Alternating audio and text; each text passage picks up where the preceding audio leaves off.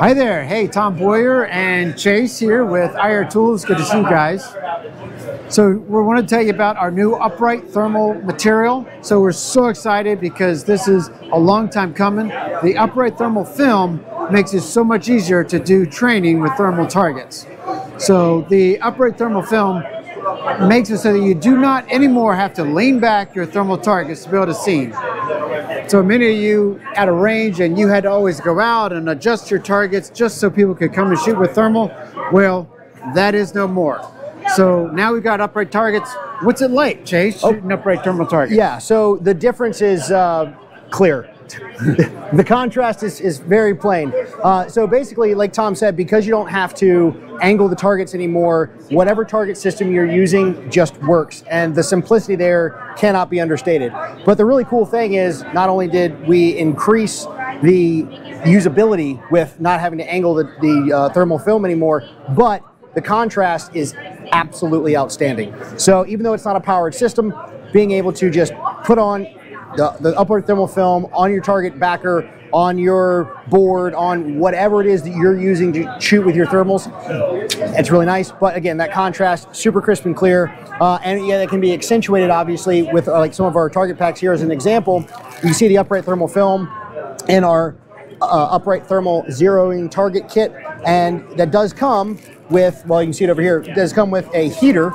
And so not only does the contrast on the upright thermal film fantastic, but if you're in a unique environmental situation where maybe thermals in general aren't performing as well as they possibly could, then you can always put that heater on there and you're going to get a really, really well-defined thermal zeroing spot, which is just, you know, super helpful to ensure that you're getting a really precise zero, which is obviously very important. So one of the things we wanted to do with these thermal targets, with the upright thermal, is to also make a target that you could shoot off angle, because that's always been difficult. So Chase, I know you've tried to shoot off angle. And so did we do it or what? Yeah, so that is actually a really good point, is you can't always get perfectly squared up to your targets, especially in a realistic training environment, or as realistic as we can make training. So the great thing about having that upright thermal film is, again, you probably set your target backers up ahead of time to be able to see at multiple angles, because most likely if you're working on training and improving your skill, you have something that you're doing. And the upright thermal film works really well in comparison to other competitive products. Again, it just goes back to like getting that really sharp contrast even at angles. And again, because of the way the film's designed, it works at an upright angle and it works off angle extremely well. In fact, the only thing I've ever seen that's comparable to it is our powered targets, which is an entirely different class of target. So the fact that it works similarly with being unpowered, I think is kind of pretty cool. So actually that's a really good question, Chase, because we've had some questions in the past with our powered targets. And so we had wanted to improve them as well. So how did the upright material affect the power target? Did those get better too? Oh my gosh, yeah, that's a great point. So I totally forgot about that, thank you. So when we included the upright thermal material on the powered target, so that already had a really, really great contrast. Again, because it has that powered heat source, it's pretty much regardless of environmental conditions, it stands out super well. But adding the upright really took it to the next level, where I remember the first time I saw it through thermals, it's just, you're like, whoa, it's a whole new world.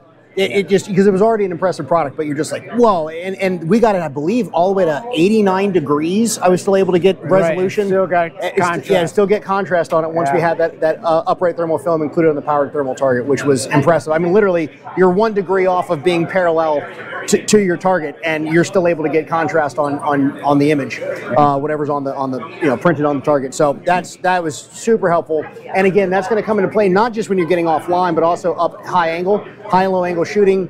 For instance, when you're going onto mountains and that kind of stuff, mountainous environments, whatever the case may be, that's going to be super helpful. And that's where I think our powered thermal targets are really going to come into play with end users who are working on either the long range or, like I said, high angle shooting, all that kind of stuff. These power thermal targets are really going to be helpful there. So yeah, that's our upright thermal film and some of the applications we have with it. Tom, where can they find it? So you can buy these on our website, and you can buy them on Amazon very easily. If you just go on and do a search for IR.Tools thermal targets, they'll all be there. Come to our website and we've got everything there. There you go. All right, guys, thanks for watching. Train hard, live free. See you next time. Thanks. Bye now.